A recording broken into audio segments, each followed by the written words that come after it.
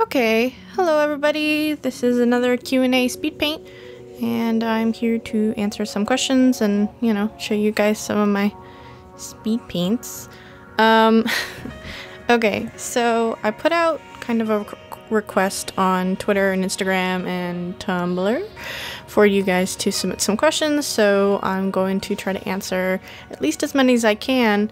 You guys sent a lot, so I'm just kind of picking and choosing. I kind of condensed some because they were a lot of the same questions, but I kind of like made it simpler for myself just to simplify it or whatever. Anyway, so did you go to art school? Yes, I did. I went to two art colleges. The first one was just a standardized, art college. We did digital art and traditional painting and everything like that.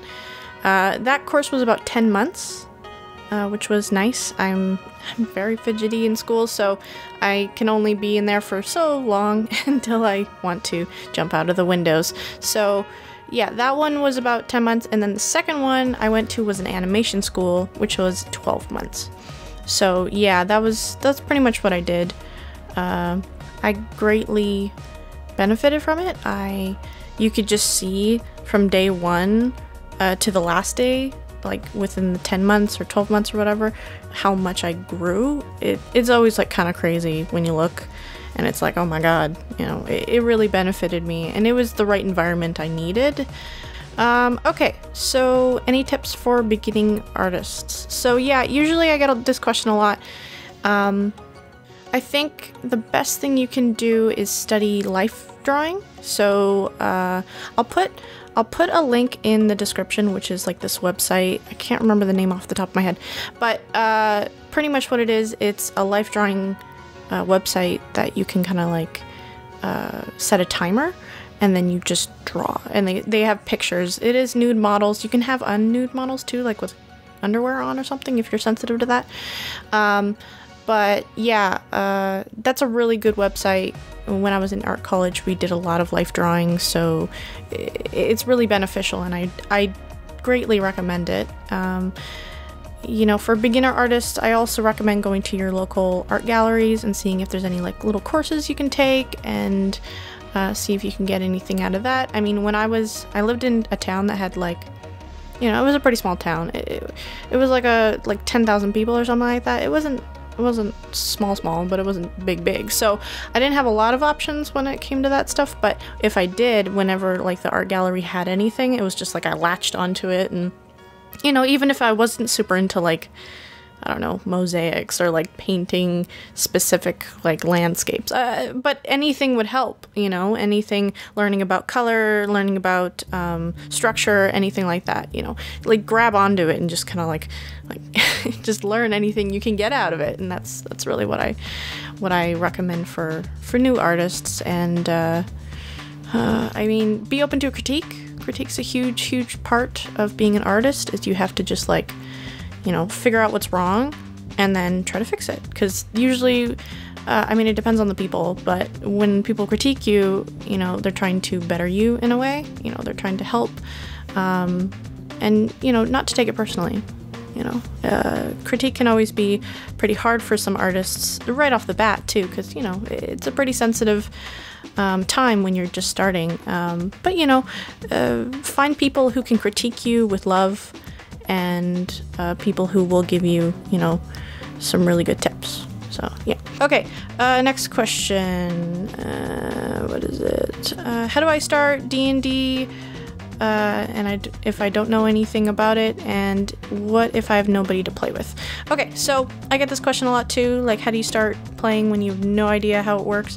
I mean, since I started with 3.5, that system was pretty complicated, but 5e's a lot more kind of like absorbable, I guess.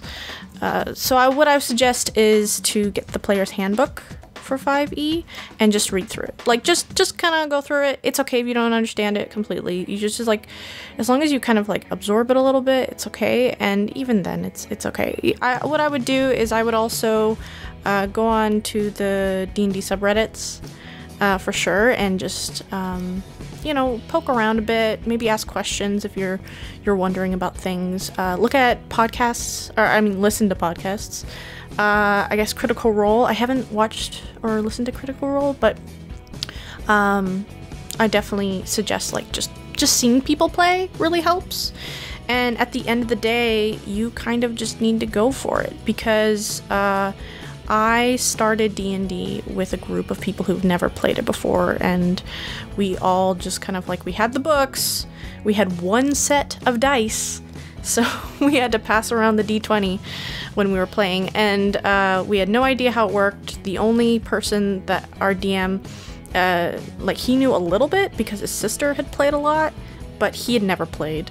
So we were all kind of like, I don't know, and we kind of just went for it. And to be honest, I didn't get a grasp on D&D for like 2 years, like 2 to 3 years it took me to get D&D, at least like the basics down. And then, you know, I've been playing it for like, I think like 7 years now, maybe going on to 8, and now I feel completely comfortable with it. Like it's no problem, but you know, it takes a while, and I'm very much not a math person. I'm very much not into like systems and trying to figure out like, oh, you gotta add that and then you can do that and you times that, and it's like I didn't know how to do any of that, so, and I'm not very good at that stuff. So D&D was definitely, like, for a while, I actually didn't like D&D. I liked hanging out with my friends, and I liked making funny, silly jokes and doing it, but I didn't like the system. It was so, like, aggravating for me because I just didn't understand it right off the bat. And that's okay. Like, that's okay. As long as you're having fun with your friends and you're just trying to, like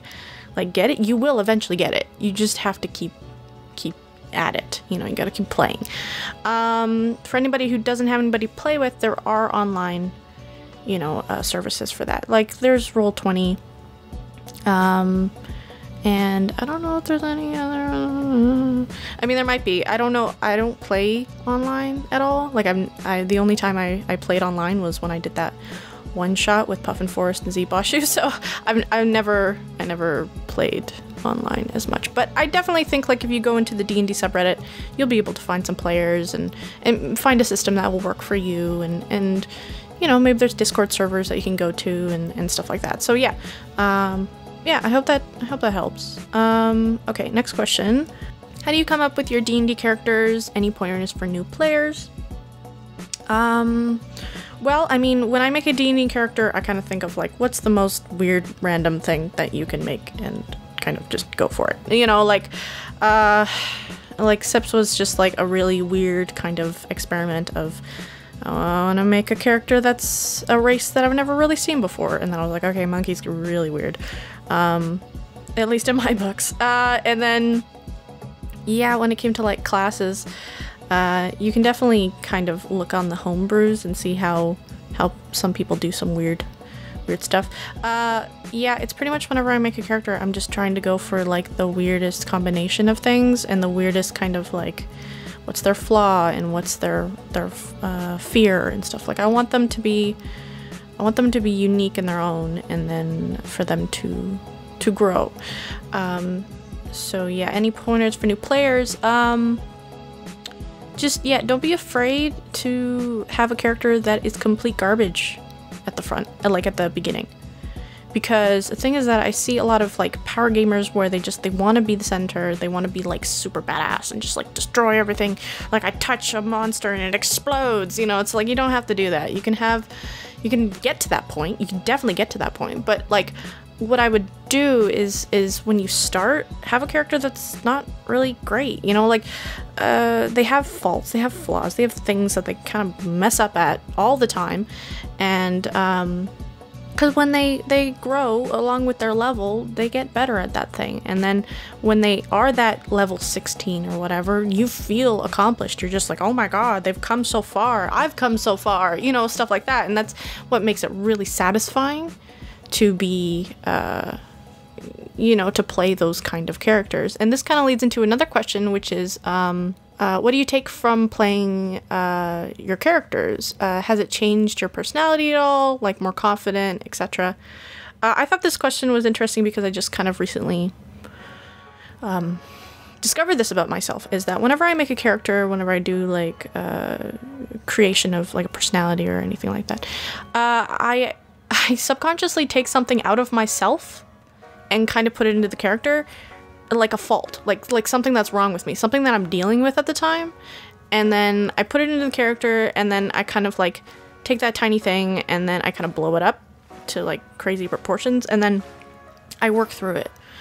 Sips was the example of, at the time when I created him, I felt like I was losing control. Like a lot of things in my life were just falling apart. Like everything was just everything was losing control. So you can see that he was a character where everything was out of his control. Like he had lost control of everything. Like, you know, he can't, whenever he casts a spell, there's that percentage of wild magic, which is him losing control. And when I finished playing him, because the campaign is over, it ended in June, I felt like I felt better about not having so much control in my life. Like I worked through it through a character, which is weird, I guess, but it helped. And in a way I feel better that I worked through that. I feel like I don't have to have such control all the time. And I kind of accept that if you lose control, there is ways to get out of it. Like there's people that will help you. You know, you're not alone, kind of, in that idea. It was a really cool thing to reflect on. Really fun. Right now, I have a character who is very low confidence, just bottom of the barrel confidence, and I'm trying to work her confidence back up. And in a way, that's kind of how my year has been. It's just like, at the beginning of the year I was fine, and then by the end of the year I had like such low confidence, and now I'm kind of like working my way out of that. You know what I mean? Like that's a New Year's resolution for me, like to build up some confidence. And you guys have even like seen that happen, you know? Like I think you can tell from my first video to my latest video that I've gotten a little more confident and I feel better about it. Which, I mean, like, some people were wondering about after I posted that video of the success video and how I felt after and how I was doing, and I feel a lot better, for sure. As soon as I posted it, it was like 50% of the problem went away. For some reason, I just, like, as soon as I posted it, I was just like, like, I felt way better. I just everything kind of came off my shoulders at that moment, and I felt way better. It was better to just like talk about it. As soon as I can talk about it, I feel better, you know. It's like therapy, right? Yeah, so I'm just trying to work up on that. But anyway, I just thought it was really cool because, you know, you're making characters, and it just kind of happened, and that's kind of how I make characters, is I kind of like take a tiny piece of myself and put it in the character, and I blow it up, and then I kind of like work through that problem with that character. I don't know if that sounds very weird. I don't know, it just sounds strange, but it doesn't matter. It was kind of just the way that I work through things, and I didn't notice it until I guess I played more characters and was like, oh yeah, that's why I made that character like that, because at that particular time I was very much, you know, feeling, I don't know, lonely or something, or, you know, some kind of problem in my life, and I subconsciously put it in my character, and then I kind of worked through it, and at the other end I got a lot better. Can you tell us a little bit about the party and how they met? So okay, this question is definitely like comes up a lot, and I'm glad you guys are super into them and want to figure them out. I'm definitely going to talk about them. I'm going to talk about their backstories and everything, but the thing is that I think what I'm going to be doing, which leads into another question that somebody left, which is, will there be a full Fool's Gold animated series, or will my dreams all die? So I am planning to make this kind of like a episodic series on YouTube, and it's kind of scary for me because I haven't really seen it done before. Like, people have been linking me to like what is that thing called, Harmon Quest or whatever. So, you know, it's just like there is formats for it, and like they have done it in a way, but it's like I don't think I've ever seen like a YouTuber do it this way. But I mean, I haven't searched really hard. I mean, I've tried a little bit, but you know what I mean? It's like I haven't seen it pop up in a successful like like being done before. So I'm hoping to do this where, like, in the arc we're in right now, I'm going to keep going after this arc. And there's about 6 arcs after this, I think. Or, yeah, about 6.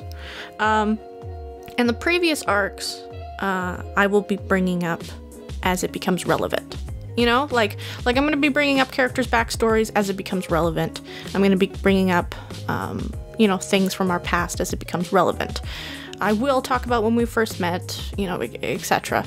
But it's all going to come up when it's relevant, because I don't want to lose the momentum of the story. And really, like, this arc is when everything kind of hits the fan anyway. Like, the previous arcs, believe there's not much craziness. I mean, there's definitely some things I will be talking about, like how did we get the dragon, and like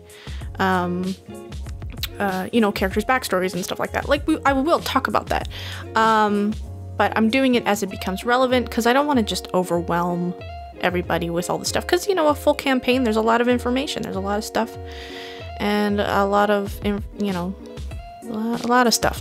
So I'm trying to write it in a way that it's going to be you know, episodic, and it's going to keep going. And then sometimes I will pull it back and be like, hey, we're about to go into this city. Why don't I tell you about this city that we previously were at, you know, and let's talk about it. Or, hey, something comes up when it comes to, like, Arena's backstory. Let's go into her backstory and talk about it. So I want to do it in a way that it's nice and flowy and that you guys enjoy it. And I mean, this is all very much an experiment to me, and I'm trying to get better as a storyteller and better as, like, an animator. Like, that's the whole reason for this channel, is like I wanted to get better at telling stories and animating and drawing and, you know, loosening up a bit. So, you know, we'll see how it goes. I have a lot of doubts about the whole process, because I've never, like I said, I haven't seen it done successfully to the point of, like, I don't know, I haven't seen it done as much. You know what I mean? So I'm a little scared about it. I'm a little worried. I don't know. I'm gonna see how it goes. I'm gonna see how I feel about it. I enjoy doing it, and I think that's the main thing I should try to focus on, is that I enjoy doing it. Because I just want to do something that I enjoy, and I just hope people like it. You know what I mean? God. Yeah, you guys get it. So yeah, man, I hope this Q&A wasn't too long. Yeah, but, you know, thanks for all the questions. I do still have, like, you guys sent me a lot of questions, so I like saved a bunch of them, and I still have a list. So next Q&A, I probably won't even do a shout out of, like, send me questions, because there's just so many. And you guys sent some really good ones, and I just don't have enough Speedpaint to give you guys. I might be even over now. So, yeah. I hope you guys all have a great 2019. I have to get used to that. Well, I hope you have a good day. Yeah, I hope you have a really good day. So I'll talk to you later. Okay, bye.